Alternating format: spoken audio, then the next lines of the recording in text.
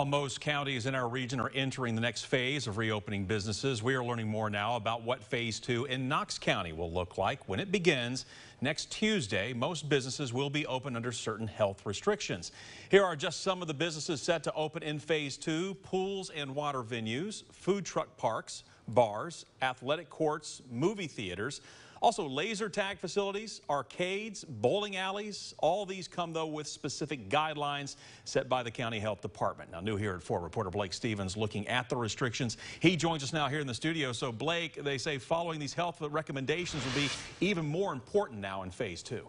That's right. Dr. Martha Buchanan pointing out while this does allow people to get out and interact more, it also creates more risk of cases and clusters of cases. The success of phase 2, she says, totally depends on people doing the right thing. Now, there are a lot of guidelines for businesses, and they vary greatly, but these apply to them all, limiting how many people go inside to promote social distancing, requiring workers to wear masks, continuing to offer curbside service, having hand sanitizer available to the public, cleaning surfaces often like credit card touchscreens, and screening employees. Again, Buchanan saying it's more important in phase 2 to wash our hands, keep 6 feet of distance, wear a face covering, clean surfaces, and stay home when we are sick. The next phase allows people to gather in groups of 50 or less, but it calls for a proper social distance or wearing a mask.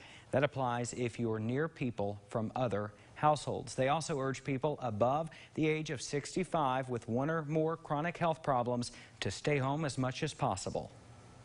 Even though it sounds like a really great idea to bring grandma and grandpa out for the picnic, you might want to just think about not doing that. It's just, I know it's not fun, but it really protects their health. So be thoughtful in your celebrations and follow the guidelines. Phase 2 will last a minimum of 14 days.